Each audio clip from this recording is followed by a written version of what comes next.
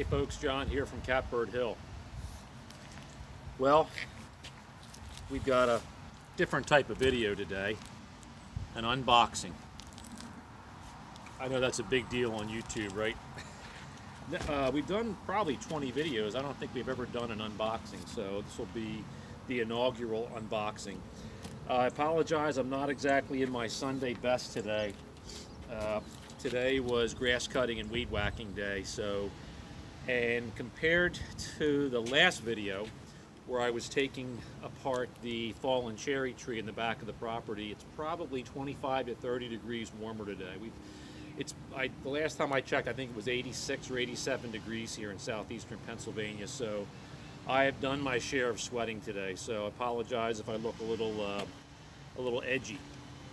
So, this was sent to me by a friend of mine, and I have been, as many of you know from previous videos, I like chainsaws, and I have been collecting chainsaws for a while now, and I've made friends actually all over the world who are collectors and have similar interests. So it's not uncommon for us to buy and sell saws from each other and even just trade saws. So this is a saw that I received in trade for one that I sent to him. So I have not opened it up yet. It's still all sealed up and got a question mark on there. I wonder if what is inside is a Stihl MS461R, which means a wrap handle. It would be great if it was. That's an awesome saw. I do not have that particular model, but I know that this particular friend of mine is a collector of Stihl chainsaws, so who knows, maybe he just used the box. Let's open up and see what we have here.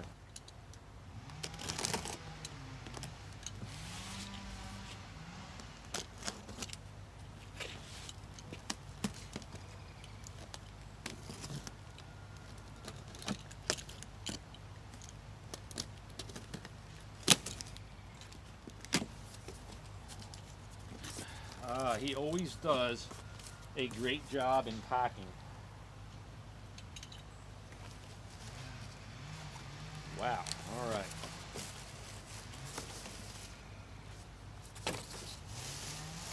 Oh, nicely padded. That's pretty cool. Usually what we end up doing when we are trading saws back and forth in our different collection groups is we end up exchanging each other's packing material. So I may send him a saw at some point and just use the same packing material. Whoa, all right. I said in our Instagram post earlier today, boxes can be deceiving. What do we have here?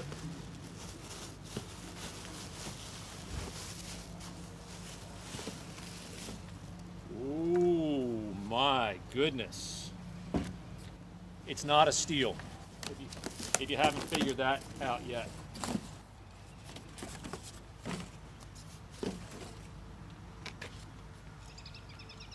Sorry, Stihl fans, if you thought it was a Stihl.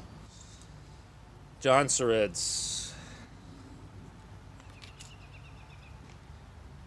910E. That's a chainsaw. You know I like the old chainsaws, and I think I only have a couple of John Sureds, and I think both I have are relatively modern models. This is the oldest one that I will have obtained.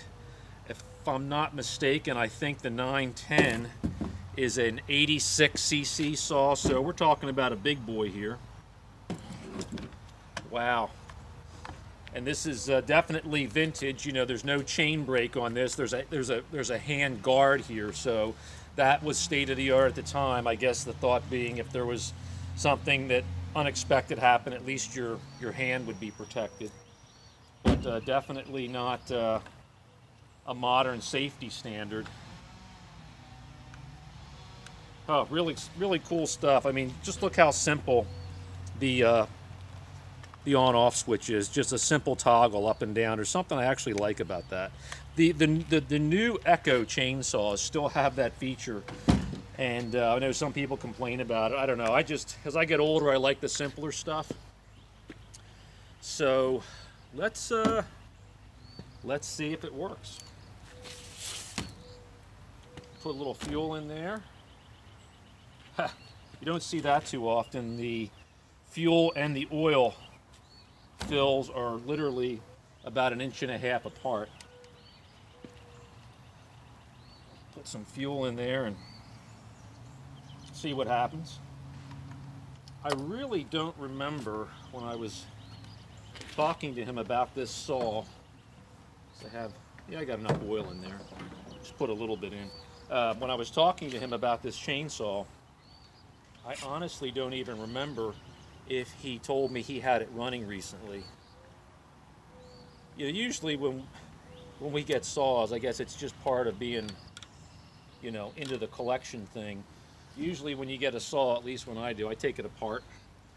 I look at the fuel line, carburetor, you know, the stuff that's fairly inexpensive to replace, just so that I know I'm starting out with something new, unless, you know, the person has already done a rebuild on it.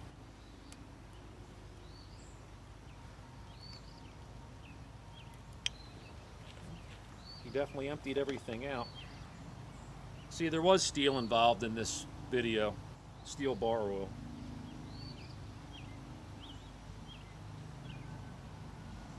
I know there's no bar on it. It's not as if I'm going to be cutting, but I always like to put some oil in there just to see if the automatic oiler functions and pulls the oil up. You'll see that ooze out of the exit hole on the clutch side.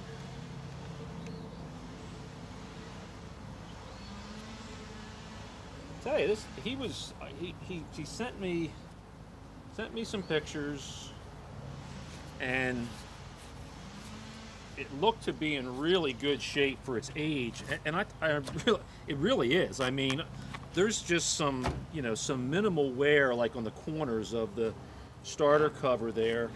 The clutch cover, which is usually one of the things that always gets beat up, looks absolutely pristine. Boy, oil came out just with me filling it. I was just having it on its side, so that's a good sign. At least the oil line's clear.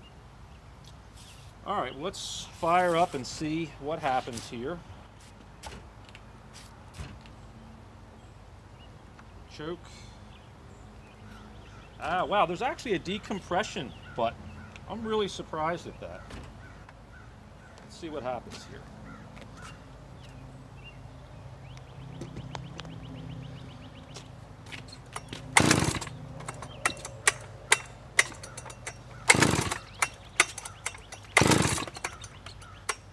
Smell fuel.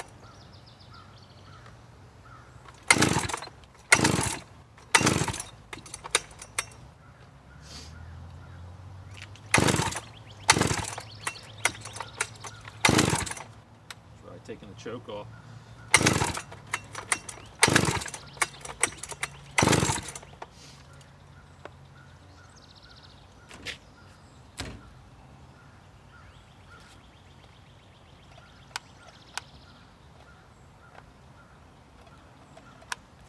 Huh, I have no idea what that is. There's a little slide here. I can't say I've ever seen that before. Choke start.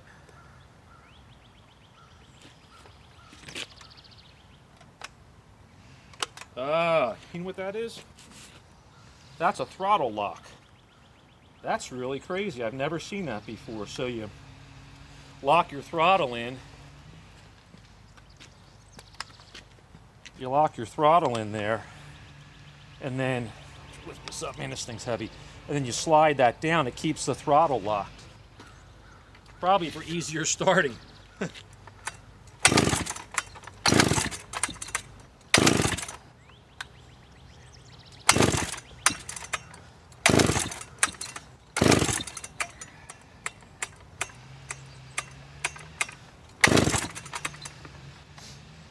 wondering if by any chance he disconnected the spark plug. Yep. The boot was off. No wonder it wouldn't start, huh?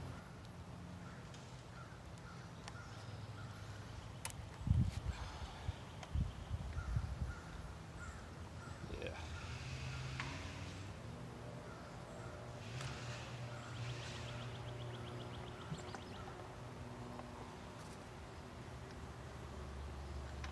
I think I've probably flooded it at this point. Let's do this. We may have to do the old foolproof method of holding that throttle wide open.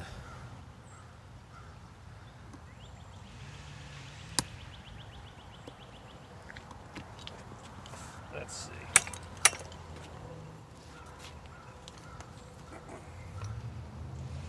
We'll start it without the choke, see what happens.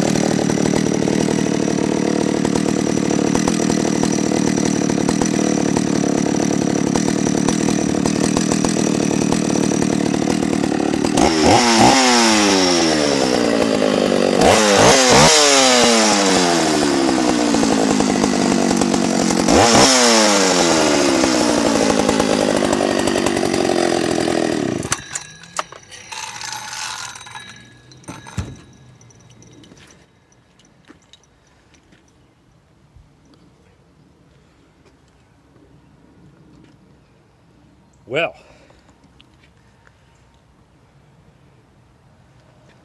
make sure you guys can see me.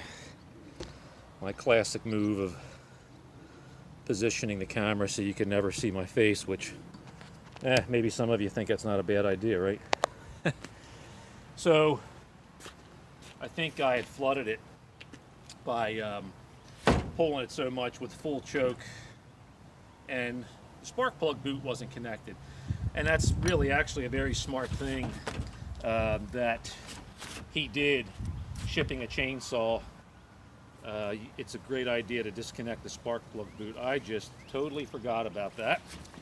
I can tell from the cardboard that I have this sitting on the bed of my truck, it's definitely oiling. Oh yeah, awesome. You can see the oil. Nice. Well, that's a pretty cool unboxing. So I'm going to clean it up. I am going to take a look at the carb, and probably take a look at the cylinder too, although this guy doesn't he believes in telling me if there's anything wrong with the saw. So, but I just want to maybe pull the muffler, see how it looks in there. And I'm really happy with this. I think this is going to be an awesome saw. I really love this size of saw too. You know, as you know from previous videos, we do have a lot of big trees here, and I think this is going to be a great addition to the stable. So, question for everybody out there, now that you've seen this and you know it's a big saw, it's an 86 cc is what I said. I'd like to see in the comments what length of bar you guys think I ought to put on this. I do not have a bar yet for this, at least I don't think I do. John Surratt's is actually the same as Husqvarna. So Husqvarna bars generally fit these saws. I just have to double check them out. But I want to hear in the comments what length of bar you'd like to see me run on this. And I will get that length of bar and we'll put a chain on it, tune this up a little bit, and then pop it into some really big wood and let's see how it cuts. So a short video, well I hope this probably wasn't short. I think you watched me struggle starting this thing for at least 5 minutes. A little different video today. Thanks a lot for watching, I really appreciate it. The subscribers, thank you for subscribing if you've done so recently to the channel. If you like the videos, please give us the thumbs up. Share them with your friends and other people who you think might enjoy this content. Please click the icon for the bell to let you know when we're going to be publishing new videos. So till next time, John here from Catbird Hill. Take care.